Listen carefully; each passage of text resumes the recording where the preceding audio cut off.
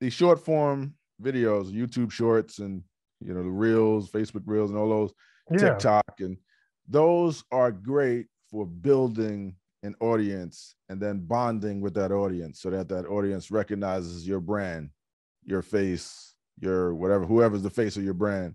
They recognize that. And that is a big part of selling, is like getting them to know, like, and trust you, that familiarity of them. Okay, I know this guy. I like what he's saying, right?